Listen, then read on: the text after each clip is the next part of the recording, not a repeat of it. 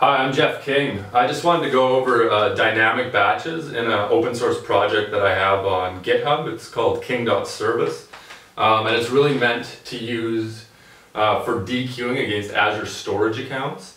The big thing that I have seen is the need to do batching, but not necessarily knowing what your throughput is going to be like in production. So really building a piece of software that takes into account the amount of time that it takes to process a message, and therefore can determine what the correct batch size is on a dequeue call. So just to make it very simple, you attach it to a queue and you have a consumer of that queue. So this consumer is going to poll the queue at an interval.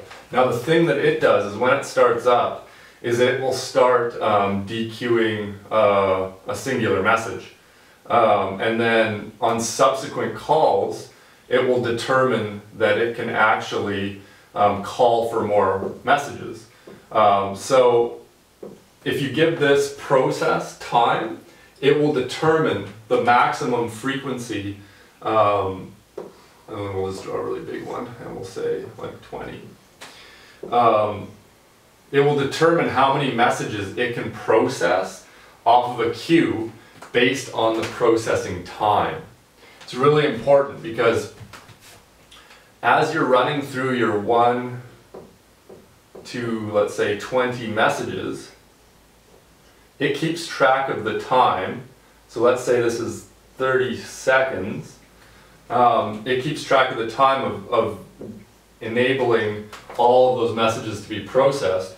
And when it gets near to the 45-second mark, it understands that it can either batch an additional message or batch less messages to ensure that there's enough headroom that it will be able to process all of those messages. So in actual runtime, typically what happens is you'll find it go up, up, up, up, up. And then when it gets near the threshold, you might find that it goes down to 19, and then it might go back up to 20, and then it might come back to 19, depending on the actual timing that it takes to do the processing of the batch. So I will put links below to that library, but this is a really efficient way to do batch size when you're not sure about how many messages you can process off of a queue at a specific time.